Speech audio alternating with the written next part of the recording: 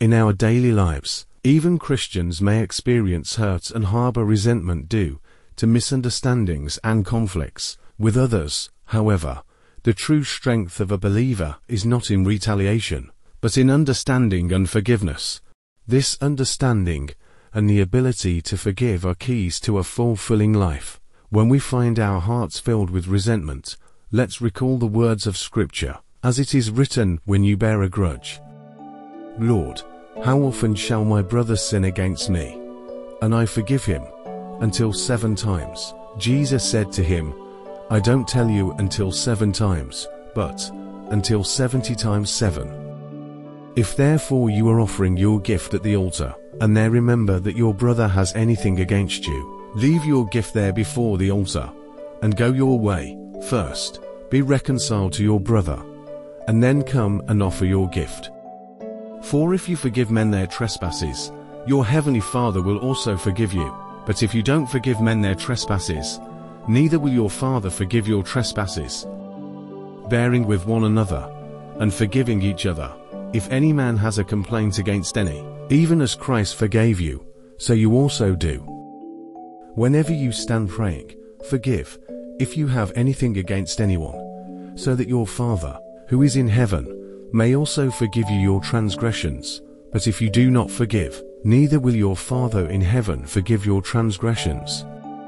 Agree with your adversary quickly, while you are with him on the way, lest perhaps the prosecutor deliver you to the judge, and the judge deliver you to the officer, and you be cast into prison. Most certainly I tell you, you shall by no means get out of there, until you have paid the last penny. So my heavenly Father will also do to you, if you don't each forgive your brother from your hearts, for his misdeeds. I will wash my hands in innocence, so I will go about your altar, your way, that I may make the voice of thanksgiving to be heard and tell of all your wondrous deeds. When a man's ways please your way, he makes even his enemies to be at peace with him. Blessed are those who keep his statutes, who seek him with their whole heart. Don't judge, and you won't be judged. Don't condemn, and you won't be condemned. Set free, and you will be set free. Put on therefore, as God's elect, holy and beloved, a heart of compassion, kindness, lowliness, humility, and perseverance. Don't rejoice when your enemy falls. Don't let your heart be glad when he is overthrown, lest Yahweh see it, and it displease him, and he turn away his wrath from him. Have salt in yourselves, and be at peace with one another. Therefore, if your enemy is hungry, feed him. If he is thirsty, give him a drink, for in doing so, you will heap coals of fire on his head. Don't be overcome by evil, but overcome evil with good. For evildoers shall be cut off, but those who wait for Yahweh shall inherit the land. Give thanks to Yahweh, for he is good, for his loving kindness endures forever. A malicious man disguises himself with his lips, but he harbors evil in his heart. A brother offended is more difficult than a fortified city. Disputes are like the bars of a fortress. You shall not hate your brother in your heart. But he who hates his brother is in the darkness, and walks in the darkness, and doesn't know where he is going, because the darkness has blinded his eyes. Whoever hates his brother is a murderer, and you know that no murderer has eternal life remaining in him. Be careful. If your brother sins against you, rebuke him.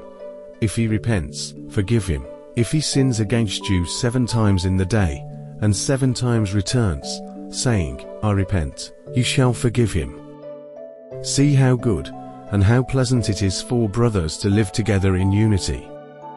Don't say, I will pay back evil. Wait for Yahweh, and he will save you. Seek Yahweh and his strength. Seek his face forevermore.